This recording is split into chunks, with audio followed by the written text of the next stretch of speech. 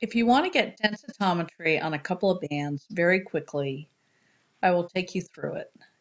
Go ahead and open up an image.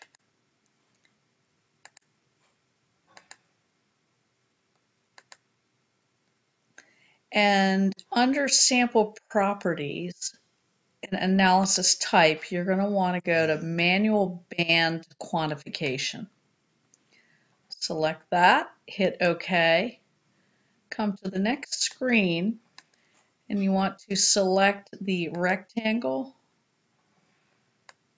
draw a square or a rectangle around your bands of interest, and then you can double click in the center of the next bands and it will copy that exact same box. You also can adjust that. You could change the size of that box if you wanted to. And then you will want to pull out background, and this icon up here is background correction. You click on it, and I typically recommend that you use automatic, but you could use manual and draw your own. Now you'll see down here there's background that's already established. So now we have all of our numbers.